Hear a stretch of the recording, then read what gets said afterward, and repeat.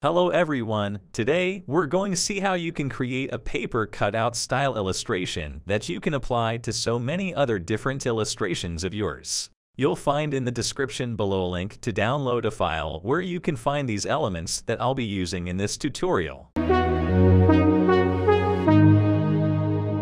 So the first thing I'll do is create a rectangle. Choose the rectangle tool and click on your artboard once. A panel will pop up where you can enter whatever dimensions you want. For this example, I'm going to match these dimensions with the artboard's dimensions. Align the rectangle with the artboard from here.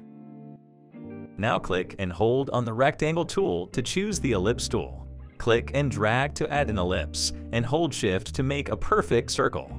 Align it as well to the artboard. With the ellipse selected, go to Edit. Copy, edit again, and click on Paste.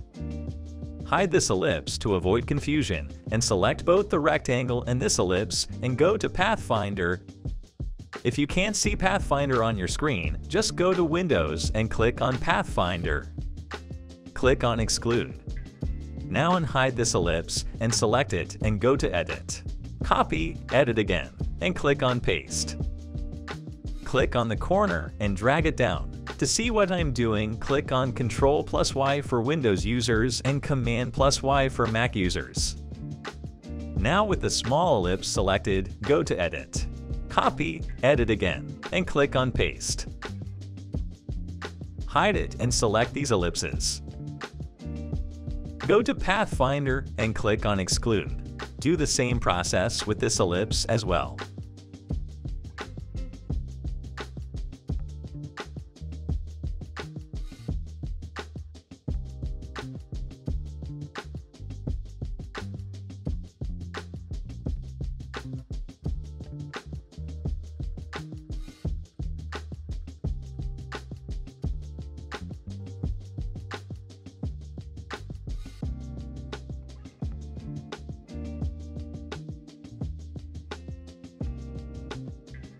Let's change the colors to see better what's going on here.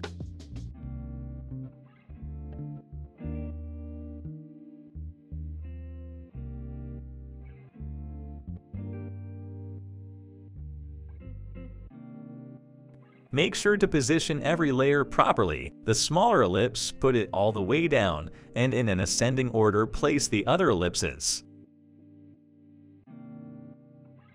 So now go and choose one of the birds and the branches from the file in the description below.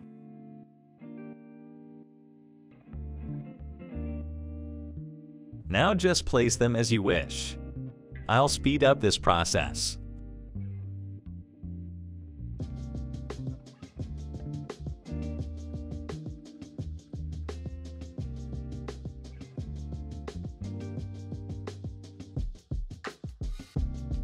Once you're done placing the elements, choose one of them and go to Effect, Stylize, and Drop Shadow. For this example, I'm going to give X and Y offsets 15 pixels, the blur 12 pixels, and the opacity I'm going to leave at 50%. Now choose all the other elements and simply go to Effect, and you'll find an option to apply the drop shadow with the previous settings we've made.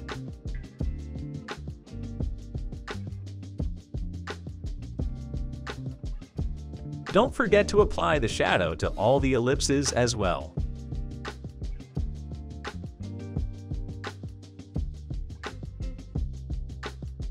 Now choose this rectangle.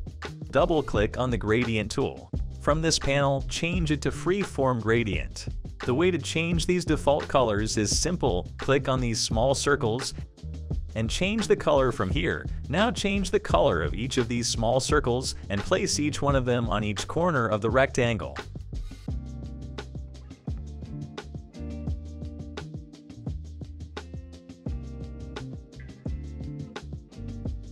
Now change the color of the branches if you haven't yet, and your job will be done.